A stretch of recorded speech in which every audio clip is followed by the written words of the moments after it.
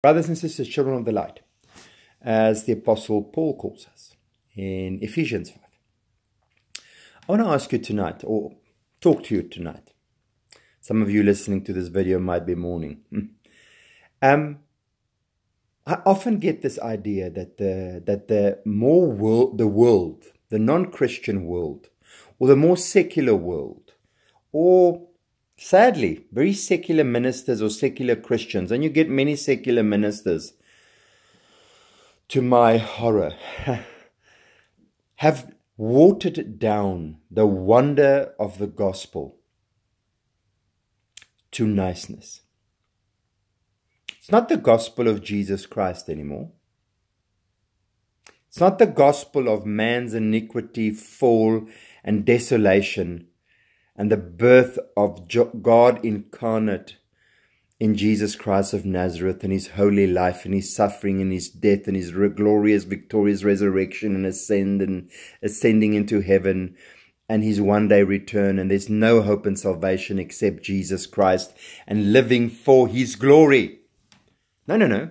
It's all about how nice you are to people, and how you must include everybody, and inclusiveness. And and if you pick up sarcasm in my voice, it's good, because I am being sarcastic. And it's just about how pleasant you are, and such a nice person you are, and just how sweet you are to everybody, and how don't criticize anybody, and you're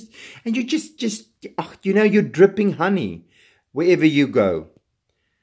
Instead of living in obedience to the New Testament documents and books and laws and regulations as dictated by the Holy Spirit through the New Testament writers. Is the gospel truly still about Jesus Christ, or do you cling? And minister listening to this, do you preach? And Christian listening to this, do you live just the gospel of niceness?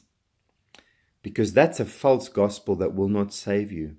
Sorry, it's the truth. Nowhere in the New Testament does anybody write, yes, there's places write about love, and about compassion, and about caring, but there's never just this notion that you go through life just being nice, just being sweet to everybody. That's postmodern garbage. Do you follow the gospel of Jesus Christ of Nazareth, the Almighty God, or are you just following the gospel of niceness? And it's pretentious niceness, by the way. Because most of the people and the ministers that believe in this gospel of niceness, if you catch them on the wrong day, they'll be anything but nice. So it's in any case a form of utter hypocrisy. And in this gospel of niceness, you know what sin is? Not being nice. That's what being wonderful and holy, in inverted commas. You must be nice. You know what sinful is? If you're not nice. If you step on people's toes, if you reprimand them, if you righteously judge them, you've committed the greatest sins. That's a false gospel. It's a gospel that will not save you. Pick up your Bible and read it. Become acquainted and become an expert on Scripture, so you can be guided by the Holy Spirit through Scripture. And you can follow the true gospel and be saved. Go to my website, glitterforchrist.co.za. Link to my YouTube channel, follow, get friends and family to follow. That's how you can evangelize, by sharing these videos. May the one true living God, the Holy Trinity, richly bless you.